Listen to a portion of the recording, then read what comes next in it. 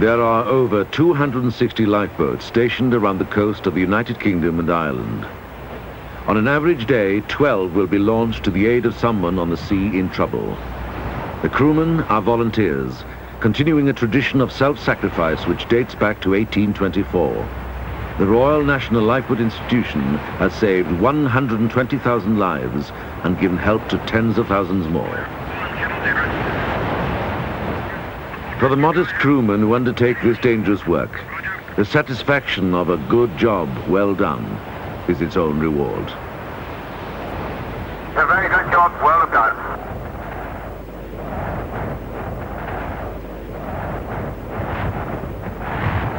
Right. Thank you very much indeed. Thank you. The RNLI is a charity supported totally by donations and volunteer fundraising. Flag days, fetes, everything from museums to coffee mornings help the nationwide effort.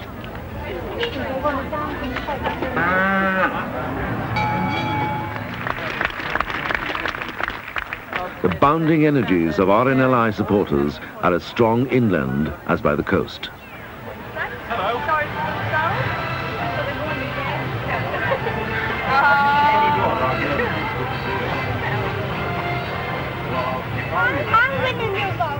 Wherever people gather together in large numbers, branches and guilds set up stalls which offer a range of RNLI merchandise.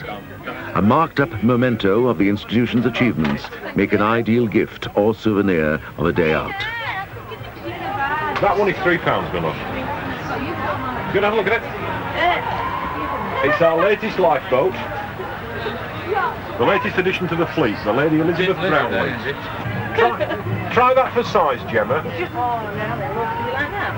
Just step back a minute so I can have a look at it. Just go back a little bit. Public support like this all adds up to turn the dream of a lifeboat into reality. All proceeds to the RNLI. How would you like a new Volvo, sir? 25 pence could win you a new Volvo. All the proceeds to the Royal National Lifeboat Institution. Commercial interests sometimes join forces with the RNLI to help raise funds and provide an altruistic interest for the employees and customers. The Together We Care campaign of Volvo concessionaires provided several motor cars as the top prizes in a countrywide raffle. The Royal National Lifeboat Institution. And if you don't win, consider you're supporting the lifeboat service. Those pennies and pounds have added up to buy this, a new Mersey-class lifeboat, capable of reaching a casualty at over 20 miles per hour. A triumph for sales director Charles Hunter Pease. Our motive for getting involved with the RNLI was to try to put something back into the community from which we derive our living, but also to join forces with an organisation which was professional and try and provide them with some of the expertise that we have in marketing and sales, and that might help them raise funds. But are there commercial advantages? Oh, undoubtedly. I think being associated with an organisation like the RNLI, there is a commercial benefit. But I wouldn't like to say that was the main reason that we would join forces with the RNLI. A £500,000 campaign is crowned by the Service of Dedication. This is the second lifeboat funded by the raffle of Volvo cars. It is named by the sales director's wife. To invite her to name this new lifeboat, Mrs. Susan Hunter Pease.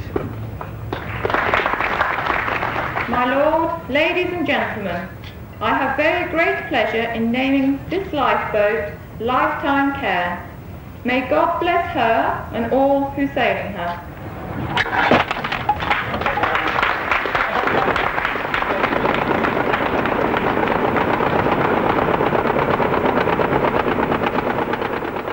The RNLI is constantly working to improve rescue services. The Mersey Carriage launched lifeboat is the latest result. At Bridlington, the boat has to be drawn through public roads for the short distance between the lifeboat shed and the beach. A lifeboat must be able to be launched at any state of the tide and in all weather conditions. It must be based close to areas of the coast where natural hazards of the sea occur. A situation which, by definition, is often some distance from the nearest conventional haven.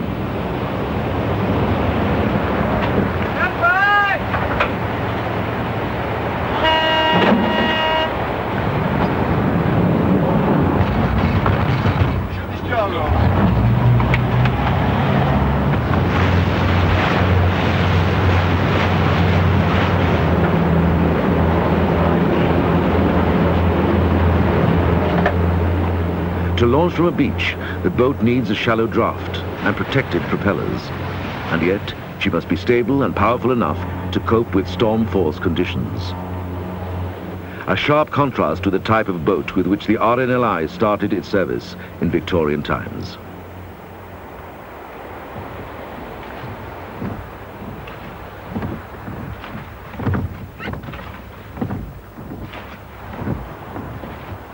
As Britain's sea trade grew in the 19th century, shipwreck and maritime disasters became a daily occurrence. Tens of thousands of sailors, fishermen, and maritime passengers lost their lives. This boat was once stationed at Aberystwyth. It was saved from being burnt and lovingly restored by a group of museum enthusiasts. An unusual chance to reenact the difficulties of rowing and sailing, which must have confronted the lifeboatmen 100 years ago. Very, very difficult. It amazes all of us how they used to do it. Do you think there must have been tough men in those days? Well, they were tough, obviously, and used to rowing boats. I mean, they didn't have engines in those days, and so this is the way they worked. Many of the graves in Whitby Abbey churchyard are monuments to lost sailors. But in this appropriate setting, a lifeboat from the 1930s is used for fundraising by giving people a nostalgic opportunity to experience a lifeboat over 50 years old. The introduction of the diesel engine, which could be brought into life instantly, revolutionized rescue.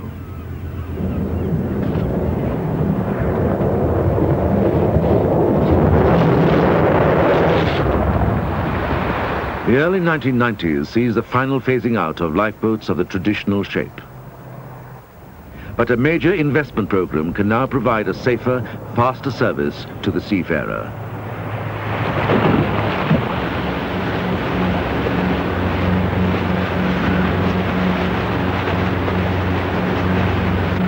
The Tyne class lifeboat has been developed for slipway launching. At the Poole headquarters of the RNLI, the administration of both service and fundraising are backed up by an experienced technical team.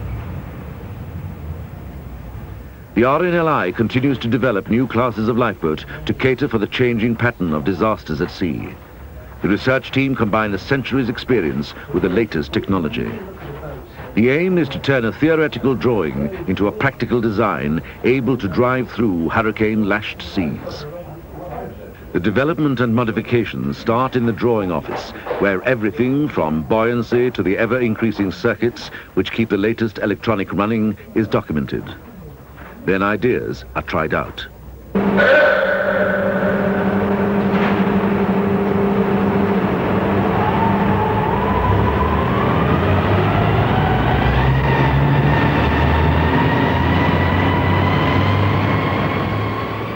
The lives of crew and survivors depend on successful designs. Performance and safety must be predicted for all states of sea conditions. The RNLI team supervises every stage of development, right up to the ultimate test.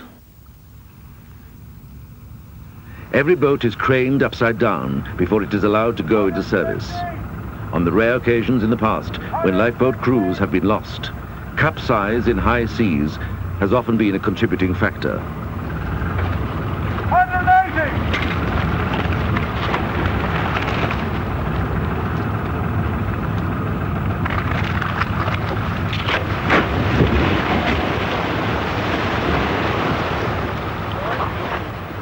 Every new boat is now tested.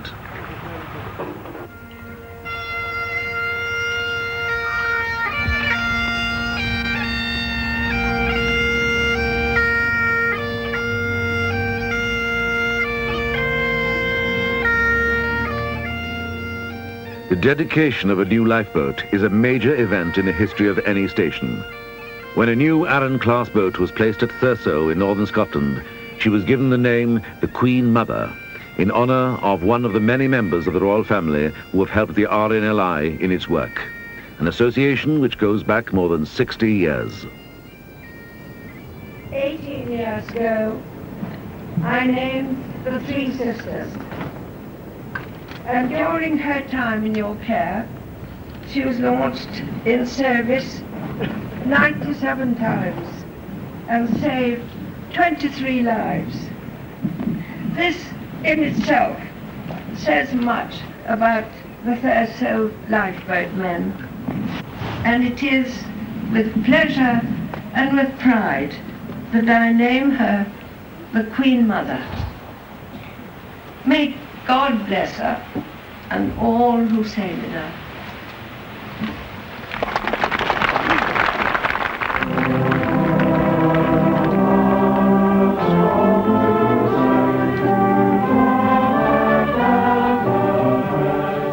It's a moving moment for the lifeboatmen who serve on her, a time to remember the past services dedicated to saving life.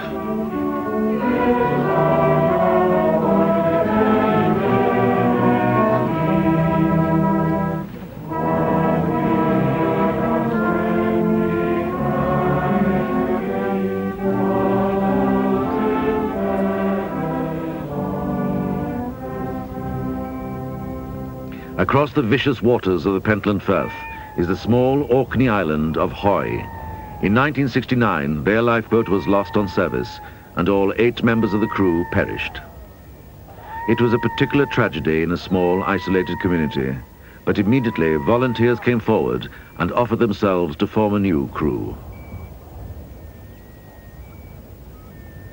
The life-saving traditions of the Longhope station continue to guard one of the most treacherous pieces of water in the world.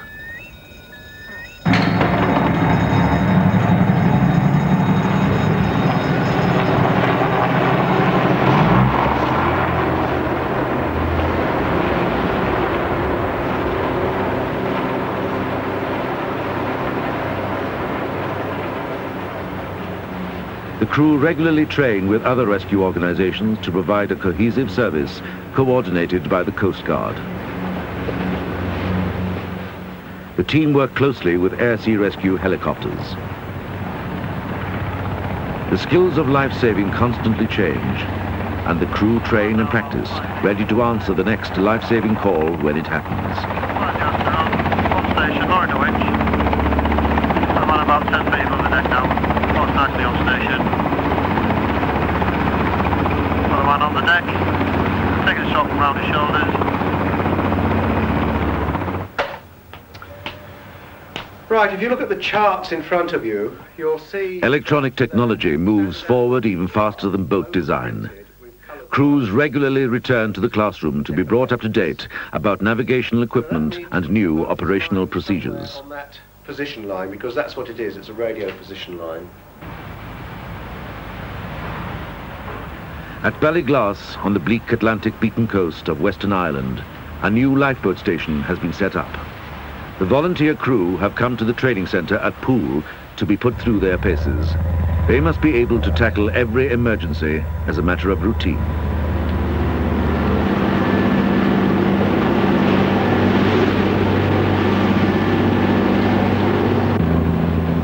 A crew member swept over the side during a rescue is a possible scenario in rough seas. One man continuously points at the waterlogged dummy. We've just thrown a dummy over the side to represent a man overboard, and as the coxswain was coming round to recover it, we've lost the steering, so they're now having to rig emergency steering.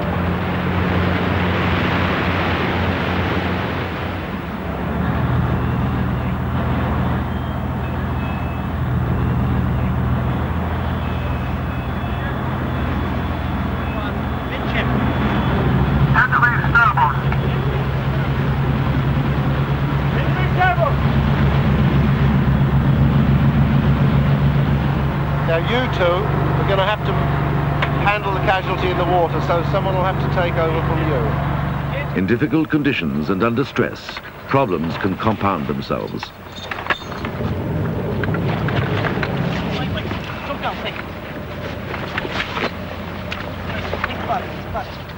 These raw volunteers rehearse disaster and build themselves into a team willing to put to sea when every other sailor is seeking shelter.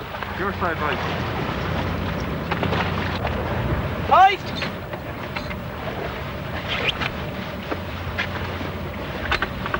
Turn around. Thank you.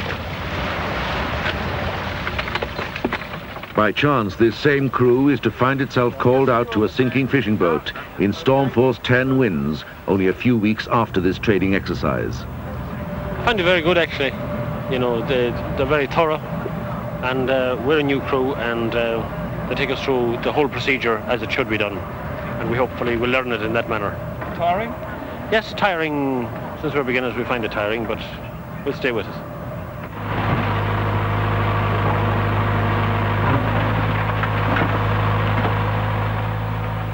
On the unprotected west coast of Ireland, the station is still under construction. This new lifeboat station symbolises the RNLI's dedication to the service of saving others at sea.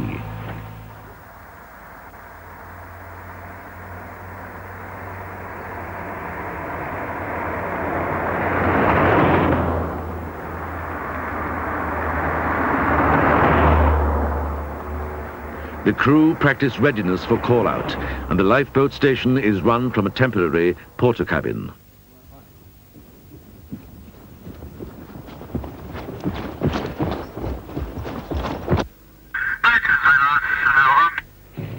Start the engines, over. Roger, sir.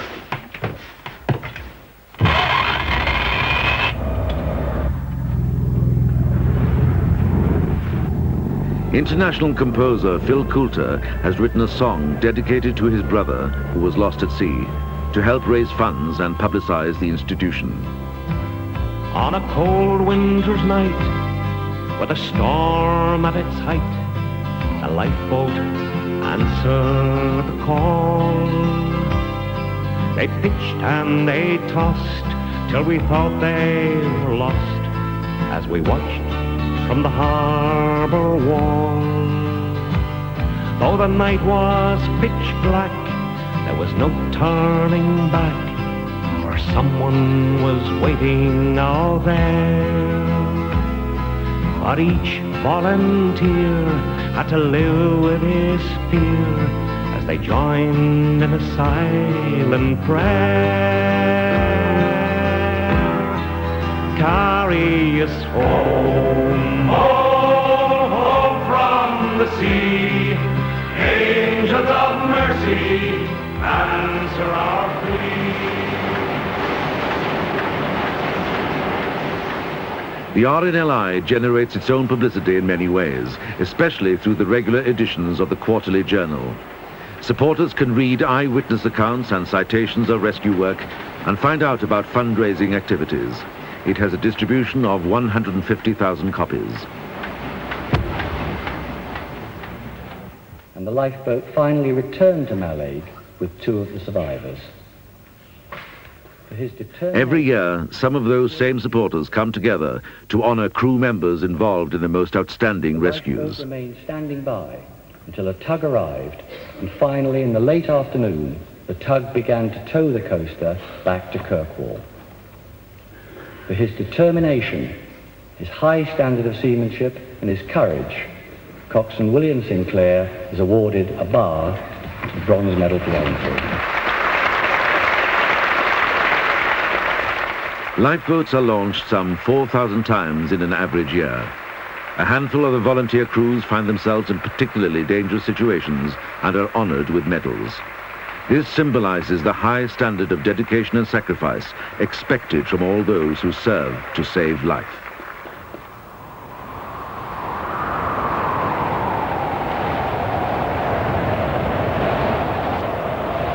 (1989-90) was particularly severe. One incident from the many that happened that year started in late October as the first of many storms swept up the English Channel. Increasing storm force 10 imminent. This is Surrey Coast Guard now. Yeah, what time did you hear that transmission of A-Day, over? About 3 minutes ago, over. A mayday is received from an ocean-going cargo ship. The captain has lost engines and anchors are dragging. Al-Kwather, please. Please, I have a problem with the main engine, also in generators, please, over. Yeah, Al-Kwather, this is Poland, roger. We are getting the lifeboat to you as soon as possible. As soon as possible, stand by. At 1:15 on Saturday afternoon, the 30th of October, Yarmouth Lifeboat sets out from the Isle of Wight to join Swanage Crew. Yarmouth Lifeboat, Swanage Coast Guard. Yarmouth Lifeboat. Southwesterly 8, increasing storm 10 imminent, over. Oh, that's ready, mate, my side. Yep, okay then, thanks very much.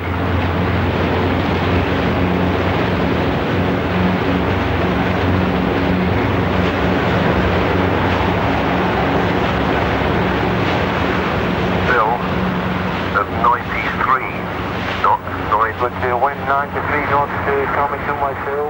By 3 o'clock, winds reached 93 knots, 105 miles per hour. We believe that winds are getting up to hurricane force, imminent, Kwather, Portland Coast Guard.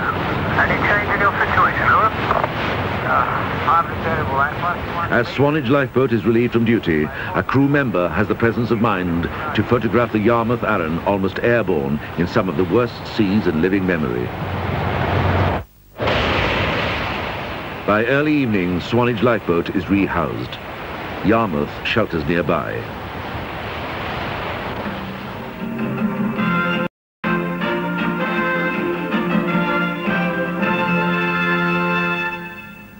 Good evening to you. A salvage operation is still underway in the Channel tonight. The family and friends of the crews watch the drama unfold on television. Storms for years.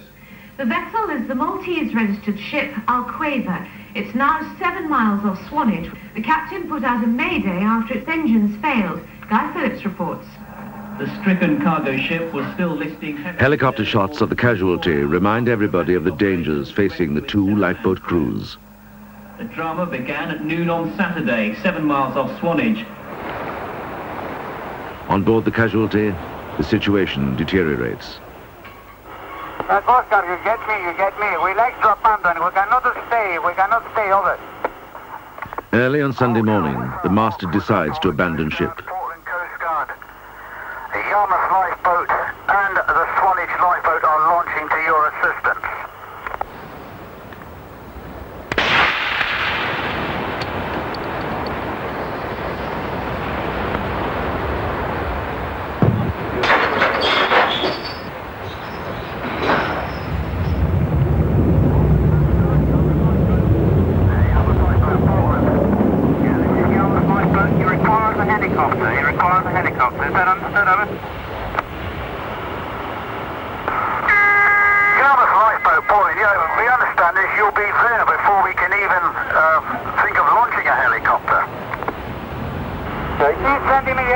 Because we have problem.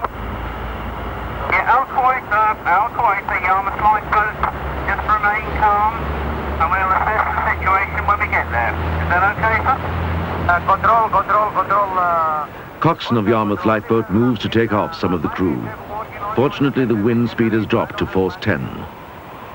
In darkness and mountainous seas, 6 separate attempts are made to grab survivors from a cargo net hung over the stern.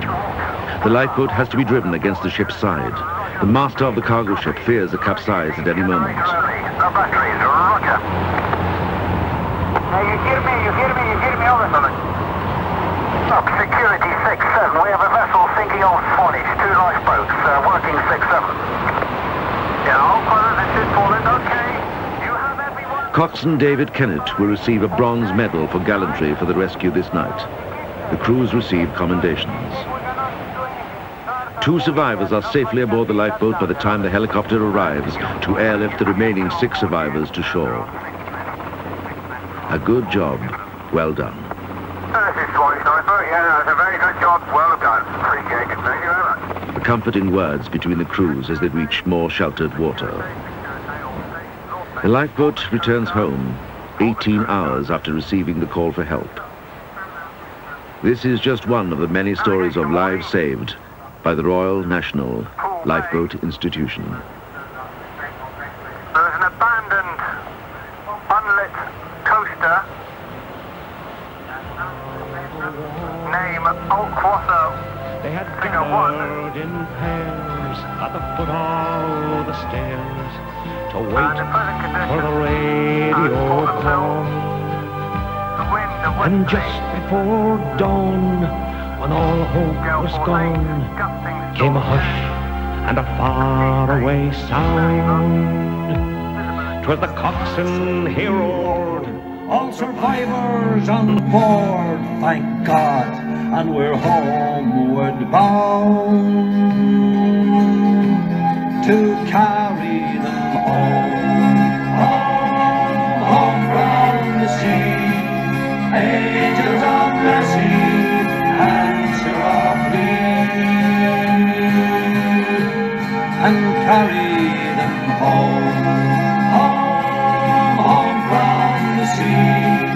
Carry them safely home from the sea. Home from the sea.